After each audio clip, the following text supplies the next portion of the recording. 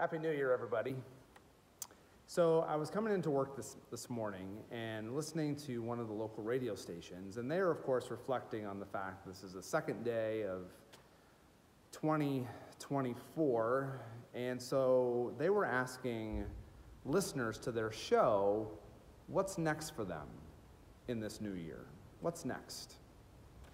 And I found that to be a refreshing alternative to a New Year's resolution.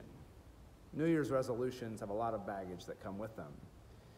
But simply asking their listeners, well, what's next? What are you looking forward to in 2024? Was an interesting way of getting their listeners to open up about what they think about this new year ahead. So I guess I pose that same question to you.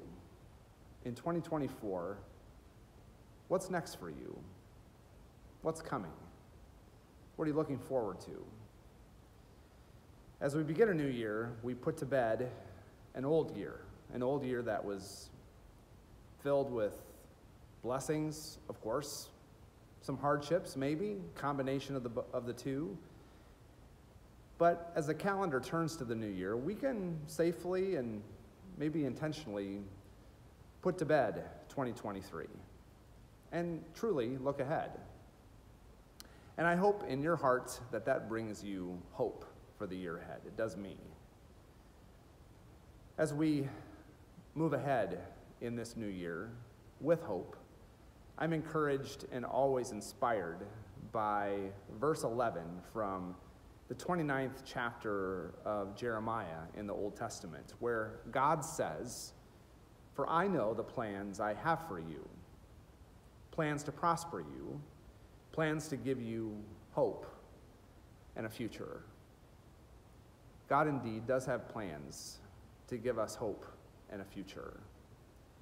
May that accompany you, especially during these early days of this new year, when things are starting new. Rest assured that God is with you and giving you hope and has a plan for you as these new weeks and months of a new year unfold. We are back to our normal worship schedule starting this coming Sunday at 9 for our casual service and at 11 for our traditional service here in the sanctuary. I hope you'll make plans to be here in this new year and worship with your church family. I'll be here, and I'll see you then.